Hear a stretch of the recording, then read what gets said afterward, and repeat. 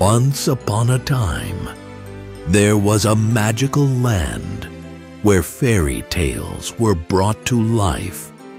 That land, whose entrance is proudly guarded by Le Château de la Belle au Bois Dormant, is the place we all now know as Fantasyland.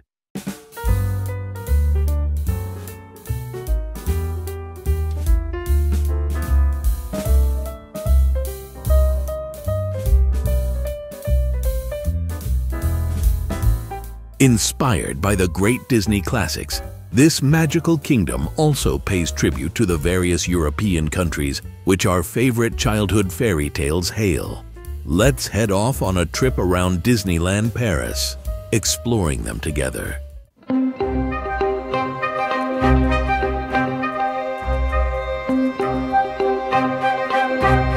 Fantasyland is the place where the magical series of our childhood come to life. Most of the great Disney classics come from European fairy tales. When opening the first theme park in Europe, Imagineers decided to pay tribute not only to the Disney classics, but also to the fairy tales that inspired them.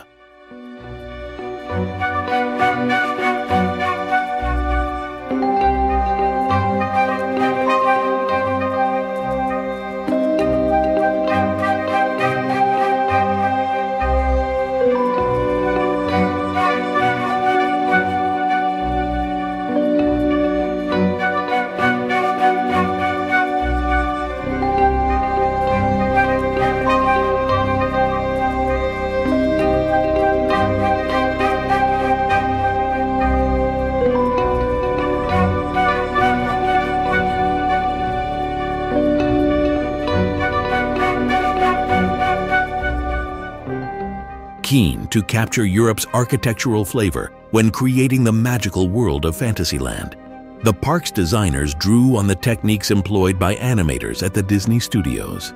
Curvaceous lines here, exaggerated proportions here, all combined with just enough traditional details to keep one foot firmly in the real world.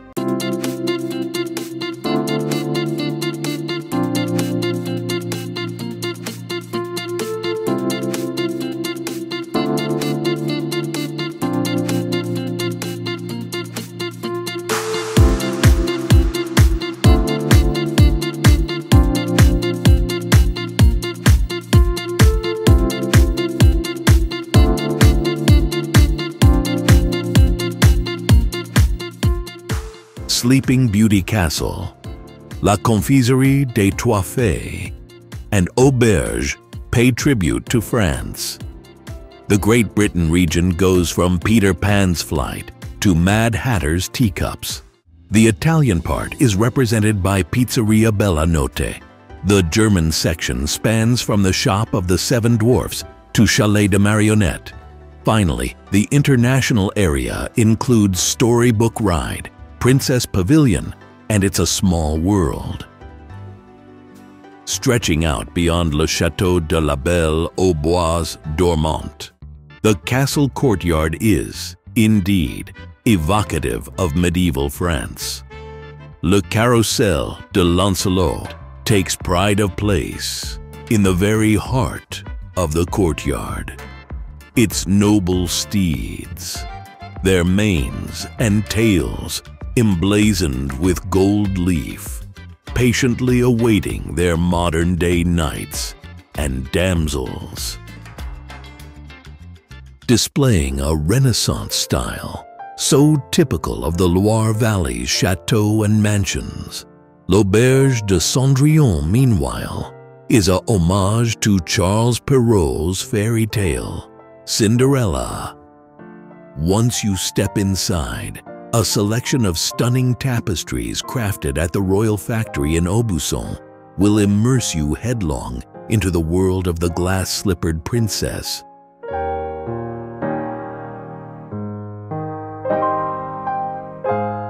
The scenes from the storybook ride can also be seen from Casey Jr., but if you choose to travel by boat, you'll see that the vessels are named after female Disney characters only.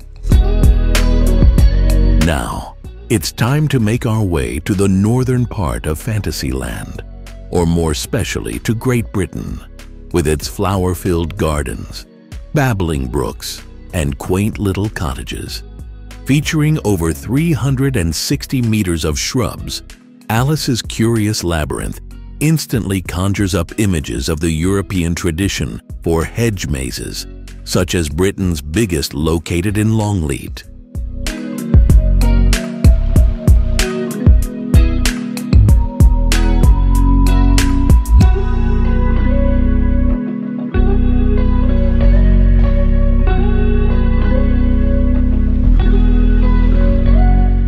For the very first full-length feature film, Snow White and the Seven Dwarfs, Walt Disney drew inspiration from a German fairy tale by the Grimm brothers. The shop and attraction, which follow the theme of this 1937 classic, are situated in typical German buildings. We've made sure to include troubling elements to indicate that the experience could overwhelm younger visitors. However, if you pay special attention, this small axe is a sign that our friends, the Seven Dwarfs, aren't too far off. The German region is also home to a character whose name and origins are clearly Italian, Pinocchio. That's right. Even if his story was written by Carlo Collodi in Italy, the Disney Studios adapted it in 1940s. Look at how he is dressed. He is clearly Tyrolean. That's why the attraction, shop, and restaurant inspired by Pinocchio are in the German, not Italian part of Fantasyland. Every morning you ride Pinocchio? Every morning I at come Disneyland straight Paris. I go through the dragon, I go up to the castle, and I come here. We find ourselves stepping into the heart of British countryside and admiring the Toad Hall restaurant, a charming little red brick manor house. Once through the doors, this restaurant oozes an overtly British style, from its rustic decor right down to the fare that features on the menu. Traditional fish and chips. Scotland is now just a stone's throw away with Peter Pan's flight. In the queuing area, you may well spot a metal gate emblazoned with the name Kirriemuir, which is a nod to the birthplace of James Matthew Barrie, the author of Peter Pan.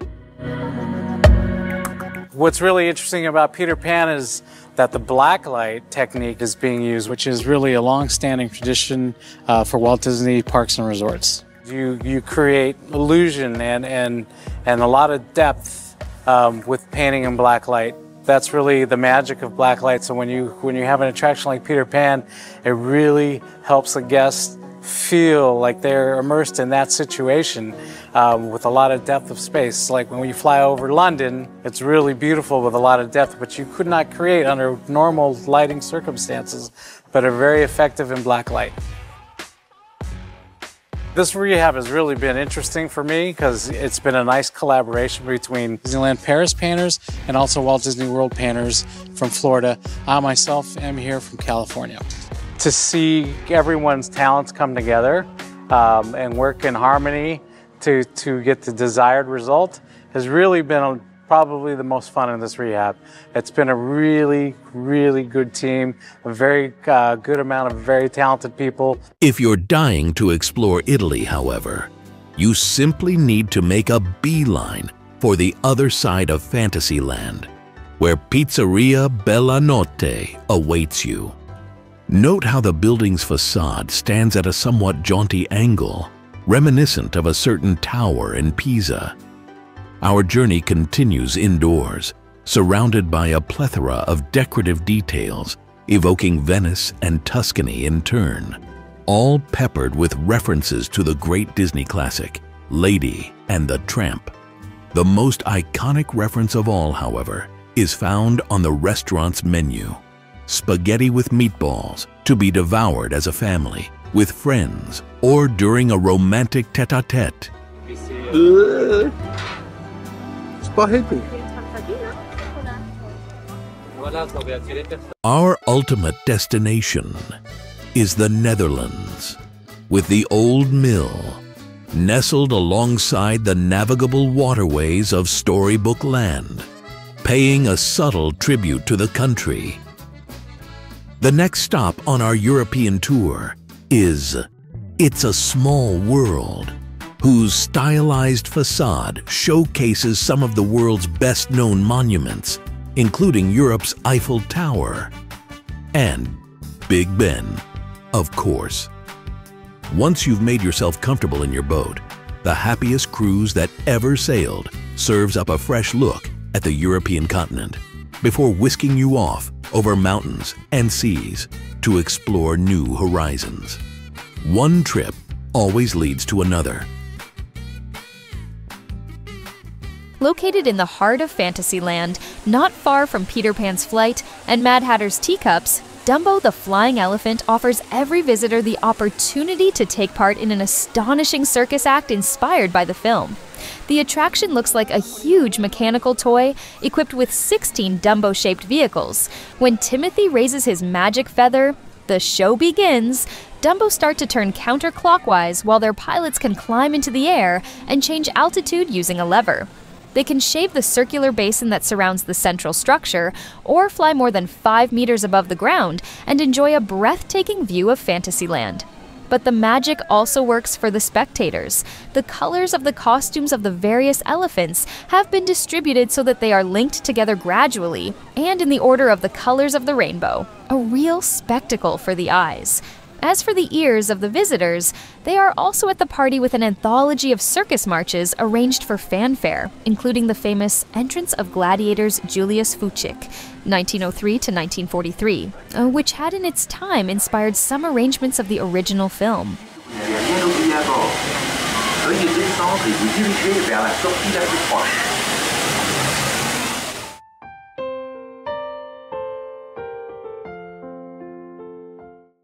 The story behind the popular It's a Small World Fantasyland attraction started with the 1964 to 1965 New York World's Fair.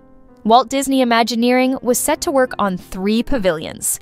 Thanks to these 3 pavilions, new technology was produced and is still used nowadays. Take, for instance, the technique for vehicles in perpetual motion, now used in the famous Doom buggies of Phantom Manor. This technology dates back to the 60s, has since been improved upon, and can even be found in recent attractions such as Buzz Lightyear Laser Blast. Another technology developed for the World's Fair and used in Pirates of the Caribbean is the human audio animatronics characters. And if these 3 pavilions weren't enough, less than a year before the World's Fair opening, Walt Disney took on a 4th pavilion in order to raise money for UNICEF. The decision was made to create a story featuring children from across the world. As time was of the essence, the sets were made to look like children's cutout drawings. That is why they are 2-dimensional in all the scenes. Taking inspiration from a section in The Three Caballeros from 1944, children were depicted as dolls that all had the same face but differed in their intricately made costumes and hairstyles, which paid tribute to their various countries of origin. In the original concept, each doll was to sing its own national anthem. It was mayhem. Walt decided to go back to the studio and asked his composers to come up with something new. You already know who we're talking about. Brothers Richard and Robert Sherman. The most obvious Disney reference, Richard and Robert Sherman, composers behind favorite Disney classics like Mary Poppins, 1964, Jungle Book, 1967, and It's a Small World. Walt's instructions were simple. The song must be easily memorized. I think we can all agree that mission accomplished. The song was so popular that they got scared people would stop in front of each scene.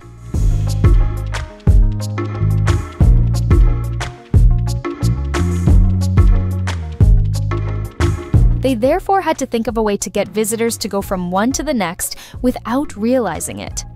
This is where the idea for boats came from.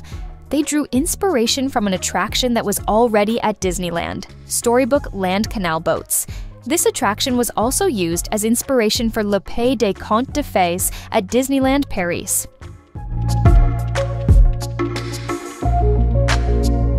Also, the use of singing audio animatronics characters in boats later went on to be part of the concept for Pirates of the Caribbean, which opened in 1967.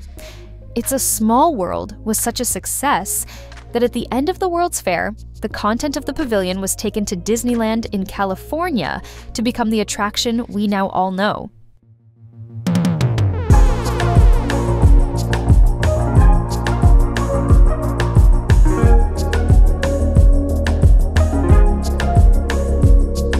One of the specificities of the Disneyland Paris version is that the Disneyland railroad tracks travel through its facade, which is more than 270 meters wide. Finally, even if cast members wear gondolier costumes, they should be considered more as ambassadors who enable visitors to go back to childhood aboard the happiest cruise that ever sailed, just as Walt Disney had imagined.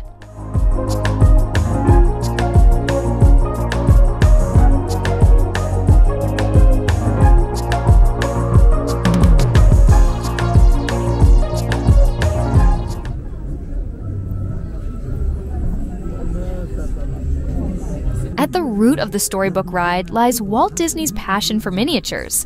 Since his childhood, he was fascinated by fairy tales and other fantasy stories such as Jack and the Beanstalk, Alice in Wonderland, and Gulliver's Travels. He particularly enjoyed seeing characters in disproportionately large environments, and this was evident early on in his work. It is said that his first experience of scale models dates back to the early 1930s, when he helped his nephew, a certain Roy E. Disney, to build his electric train. But it was in 1939 that he really developed a passion for these tiny objects, discovering the impressive collection of Narcissa Thorne, an American artist famous for her 1/12 scale recreations of American, European, and Asian interiors at the Golden Gate International Exhibition, which opened in San Francisco that year. He began to collect all sorts of miniatures, acquired in particular during his travels throughout Europe, including furniture, tableware, books, and musical instruments. He even tried his hand at building scale models, which proved quite successful. He started out with simple objects and worked his way up from there.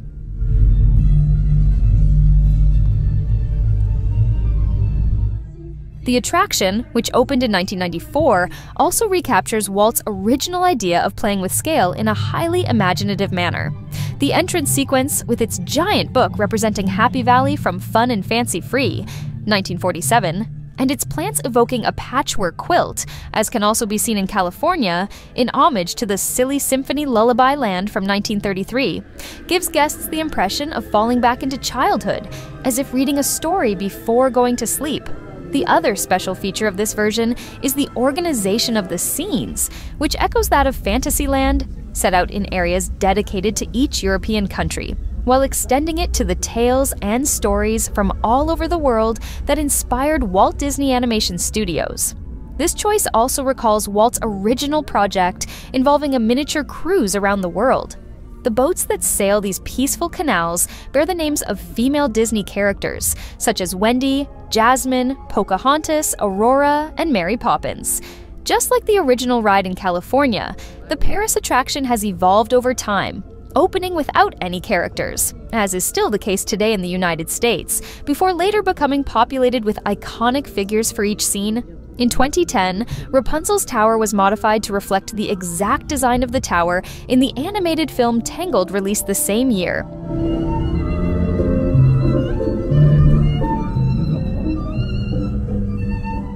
This year, to mark the attraction's 30th anniversary, 3 new scenes have been added, inspired by the Disney animated films Frozen, Winnie the Pooh, and the Pixar animated film Up. During their peaceful boat ride, guests can now admire a number of new scenes, including majestic North Mountain overlooked by Elsa's iconic Ice Palace, Winnie the Pooh's treehouse, and Carl Fredricksen's house flying above Paradise Falls, which serves as the final scene. This final scene feels like a parting invitation to travel. Although the ride is ending, it's just the start of the adventure.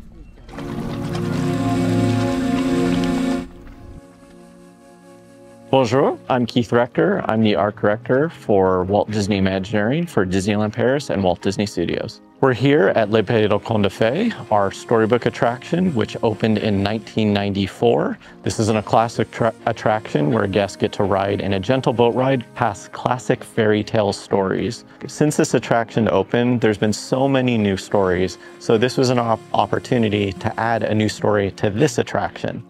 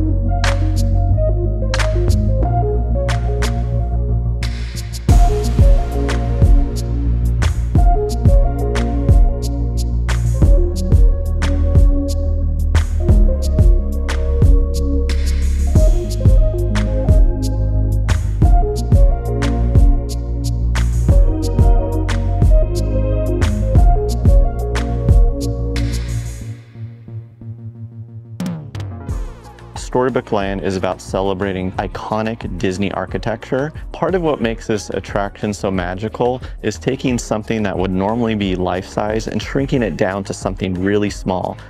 So to see a small little detail like the hose that Carl's holding his house on, or seeing the little sign on the Wandering Oaken, I think is what makes the attraction magical. So we try to capture all those very small details in each of the scenes, which we hope our guests are going to pick up on.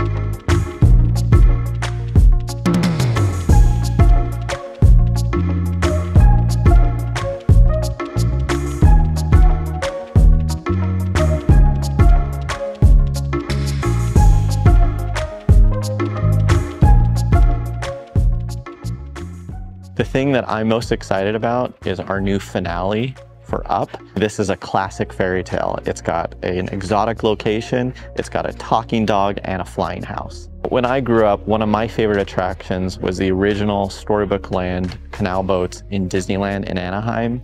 And so it's always been a dream for me to work on that attraction. And so to come here and be able to update and be part of this attraction update was kind of an honor and a career highlight for me.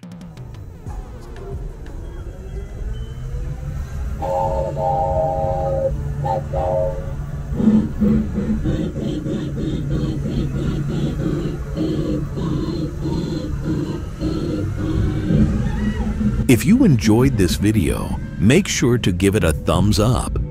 It really helps out the channel. And if you want to stay updated with more content like this, hit that subscribe button and turn on notifications. Thanks for your support.